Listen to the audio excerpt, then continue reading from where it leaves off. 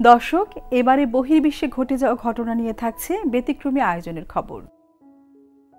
স্বাস্থ্যের জন্য খুব উপকারী লবণ।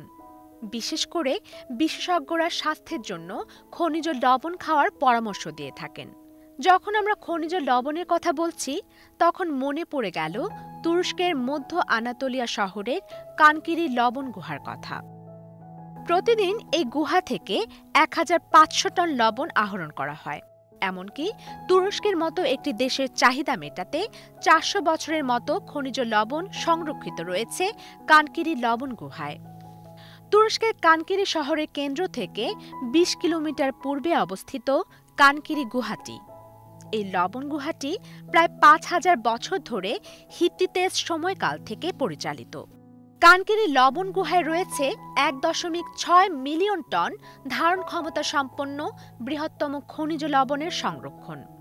শত বছর ধরে এই লবণ গুহায় লবণ উৎপাদনের কারণে এখানে প্রাকৃতিকভাবেই কিছু গ্যালারি তৈরি হয়েছে। গুহার কিছু অংশে সল্ট, স্টালাকটাইটস ও স্টালাগমাইটস দেখা যায়। একটি ট্রাক অতিক্রম করতে পারে এমন একটি সংকীর্ণ সুড়ঙ্গের পর এই লবণ গুহায় রয়েছে প্রশস্ত একটি টানেল। ৮ কিলোমিটার দীর্ঘ ও ৮০০ একর জমিতে হাঁটার সময় গুহার রোমাঞ্চকর পরিবেশে বিমোহিত হন অনেক পর্যটকই। অনেক সময় প্রাকৃতিক দুর্যোগ কিংবা জরুরি পরিস্থিতিতেও ব্যবহৃত হয় এই গুহা।